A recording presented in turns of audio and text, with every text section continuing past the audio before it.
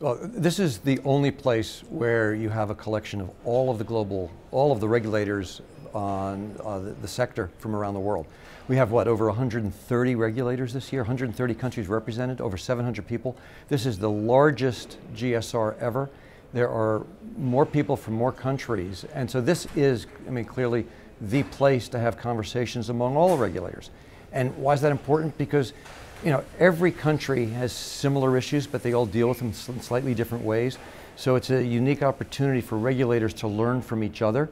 And then as the GSR has evolved over the last 5 years, the participation by sector members, people like from the private sector, as well as NGOs, we're here now as well. And so there's an opportunity for the conversations between the private sector, government officials, and the regulators. And this is unique. No other place does this happen.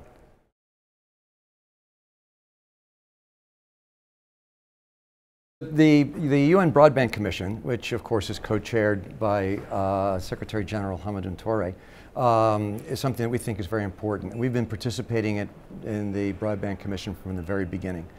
One of our key recommendations at the Broadband Commission was that every country should have a national broadband plan.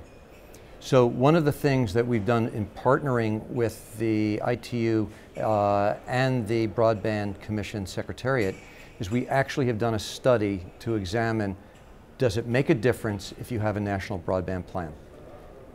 And the short answer is yes, it really does. Now, we have all had anecdotal evidence. We all feel in our hearts that having a national broadband plan makes a difference.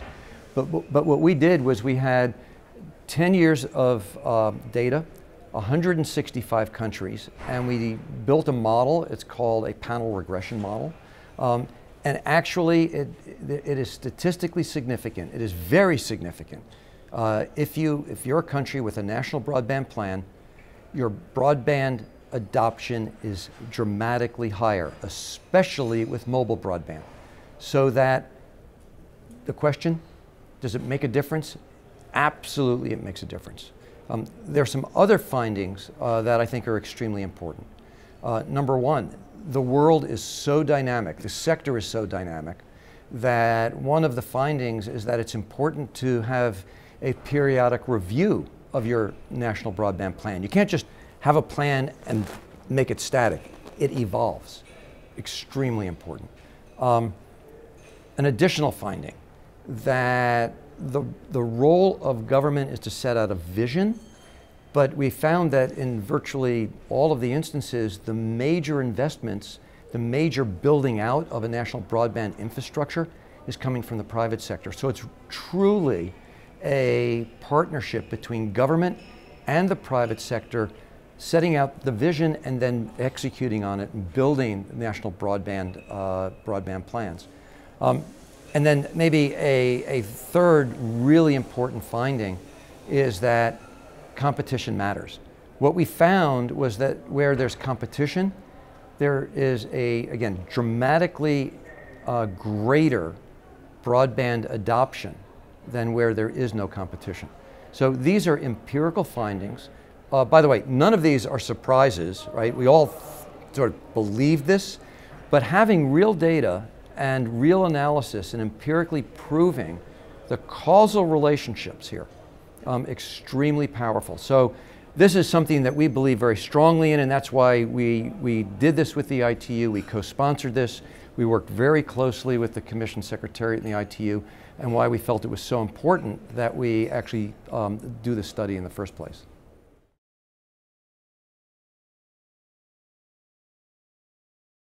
Yeah, so some of the top line issues I think that have come up in the last couple of days, people are calling Regulation 4.0. I'm not quite sure what the first three are, but my takeaway from this is that there's a recognition that this is a very dynamic market.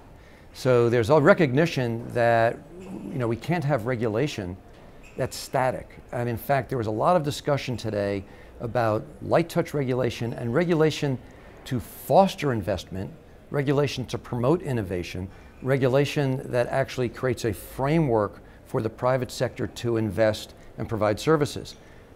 At the same time, we had, I thought, a really great discussion about universal service. How do we fill the gaps and make sure that the people who are unserved get served?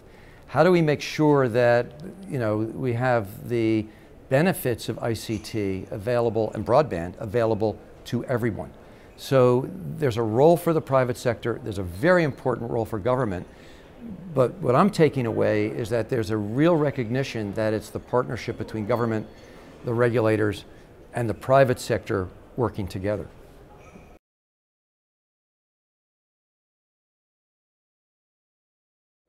Oh, you know me, I'm an optimist. Yeah, the short answer is absolutely optimistic for the future.